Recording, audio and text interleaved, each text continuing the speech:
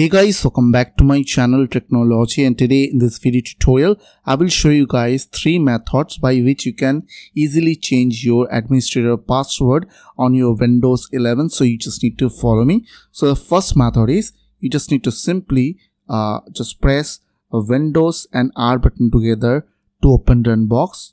So it will open run box. So also you can use right click on your start menu and click on run to open run dialog box, and after the type over here lusrmgr.msc.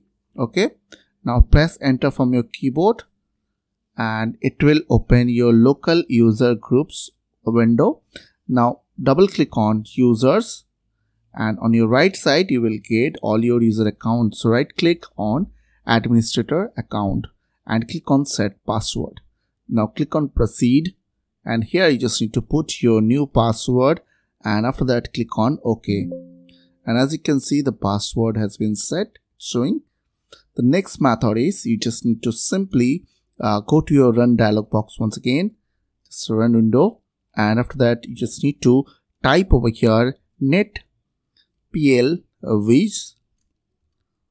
Okay, so after that press enter from your keyboard, and now on this window you just need to select your administrator account and click on reset password. You will get over here.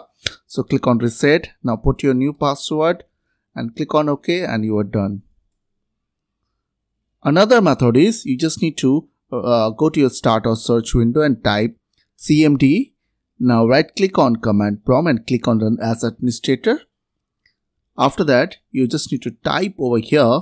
The command is called net space user space administrator. Okay, after the space, then here you just need to put your new password. So in my case I'm going to set password 123. So 123 will be my password, so you can change any, and after that press enter from your keyboard, and as you can see the commands completed successfully and you are done.